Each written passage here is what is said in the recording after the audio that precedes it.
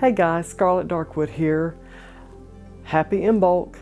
This is the day where we celebrate the Irish goddess Brigid. She was the goddess of Ireland, and pagans recognized her for her care of women, children, and animals. And that was the big things that they recognized with this goddess. And she's very popular, and February the 1st is the day that we celebrate her.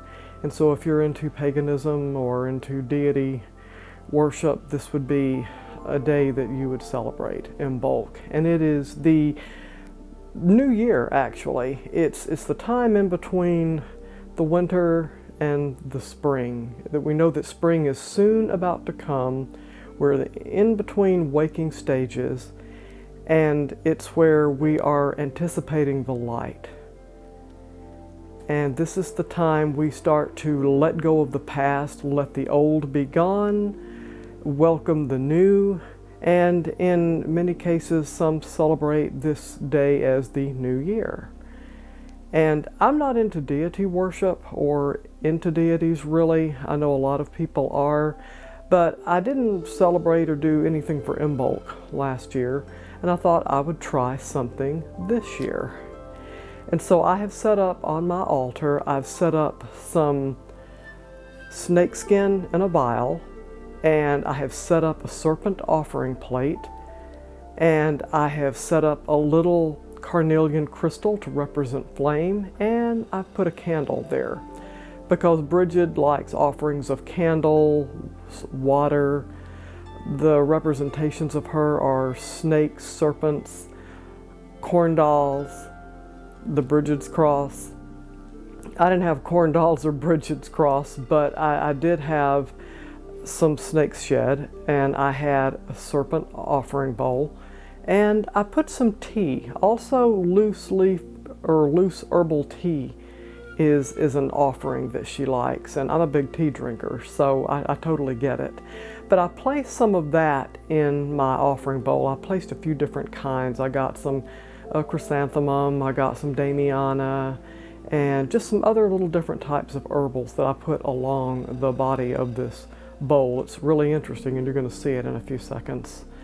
But I put all this out to represent her. And I wrote a poem. She's also the goddess of poets. She loves poems. I've written a few in my day, but I thought I could write a poem and light a candle to her and do some offering of tea.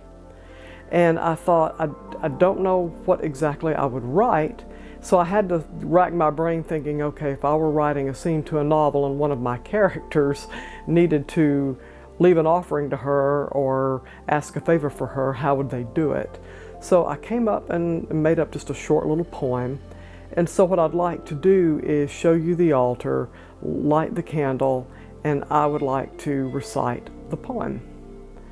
That way we can celebrate Imbolc together. If you celebrate Imbolc, let me know what your comments are below. I'd love to hear it.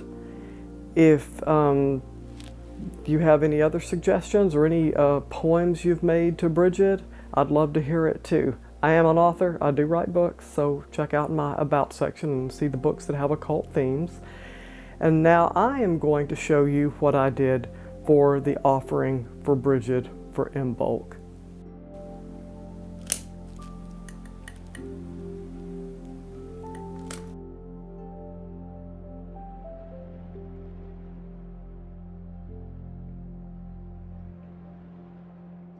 By Brigid's hand, we clear the way for us to start anew today.